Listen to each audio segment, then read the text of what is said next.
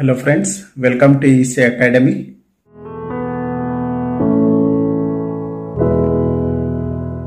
In this lecture, let us continue with our discussion of pseudo color image processing.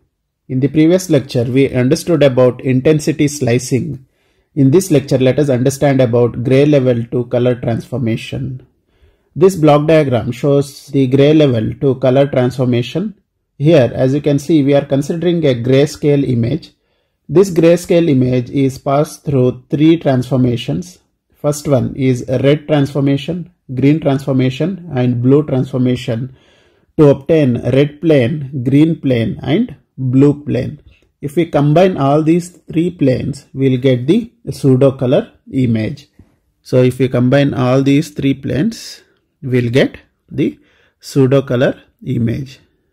Here we are having an example where a grayscale image is converted into a pseudo color image by using the formulas which are written here.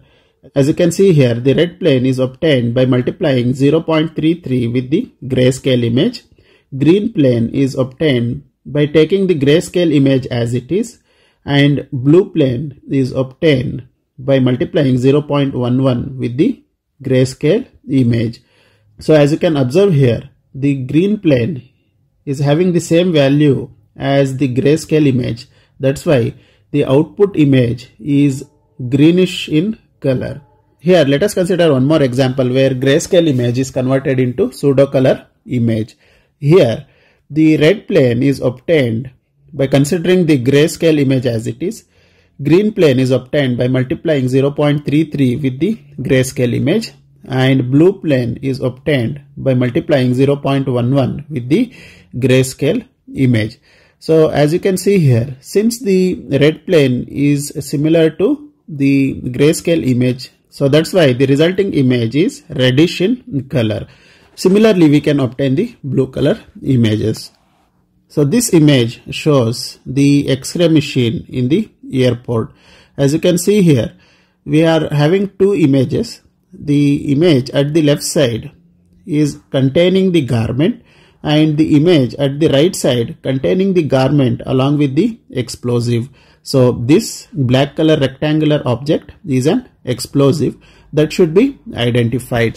So to identify that, we are considering three transformations, which is red transformation, green transformation and blue transformation, using a sinusoidal waveform which is similar to the full wave rectified output.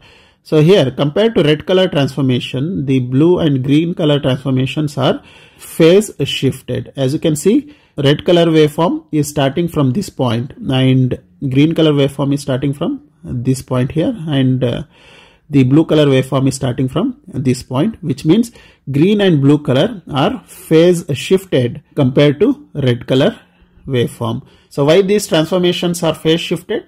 If all these three transformations are in same phase, we'll obtain the gray color image after combining these transformations. That's why the transformations are phase shifted here. To identify the explosive, so this is explosive. To identify the explosive, this is the coding that is done where the value of red color is more compared to other two transformations.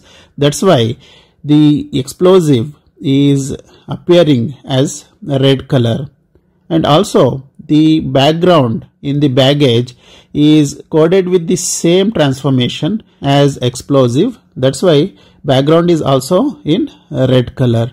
So the garment in the bag is coded so that you can have the blue color.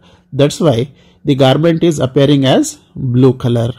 This is how the pseudo color image is obtained. Similarly, here it shows one more transformation where explosive as well as the garment in the bag should have the blue color compared to other two colors. So here the value of blue color is more compared to other two colors. That's why the garment in the bag as well as the explosive appear as blue color.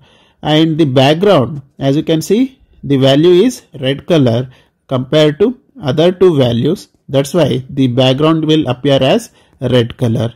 This is about gray level to color transformation in pseudo color image processing. Hope you have understood the topic. Thank you.